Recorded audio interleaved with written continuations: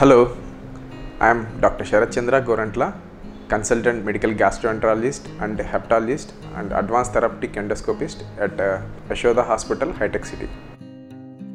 So today I am going to talk about Achalasia Cardia and about POEM procedure. So we all know that Achalasia Cardia is a very rare form of swallowing disorder, that is almost like 1 in 1 lakh people get affected. So in Achalasia Cardia, the muscles in the food pipe get affected and it will cause difficulty in swallowing to both solids and liquid food. So the most of the times the patients come to us with symptoms of difficulty in swallowing and atypical chest pain and food regurgitating back into the throat, and sometimes they also present with weight loss. So how do we diagnose this condition?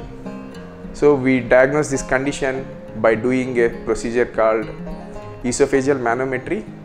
So in this procedure what we do is we'll measure the pressures across the esophagus, and along with that we'll also see the contractions and relaxations of the muscles in the food pipe.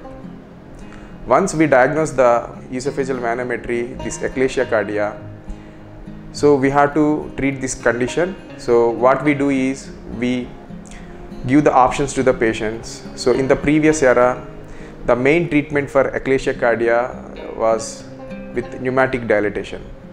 So pneumatic dilatation is a endoscopic procedure where small balloon, air-filled balloon will pass through the endoscope into the food pipe.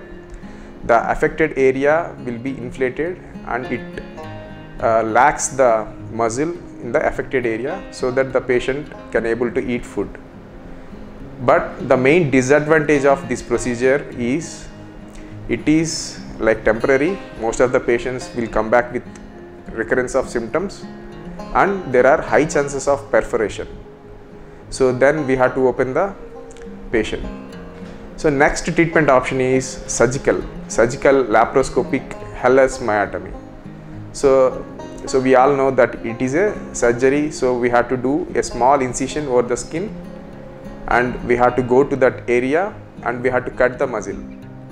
So the disadvantage of this procedure is, so it is more invasive and requiring hospital stay and complications, and not only that, the outcomes are also not so good.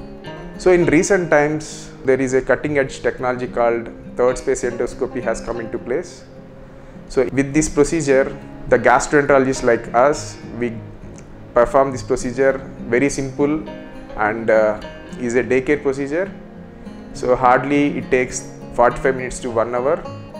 The next day itself patient can discharge and followed by he can start taking diet. So what is POEM? So POEM is a procedure through endoscopy. We go into the food pipe and we create a small incision over the esophagus. So we create a small tunnel and we go to that affected area and we cut the muscle. The outcomes of this POEM are very good and it is almost like a permanent cure for the most of the patients.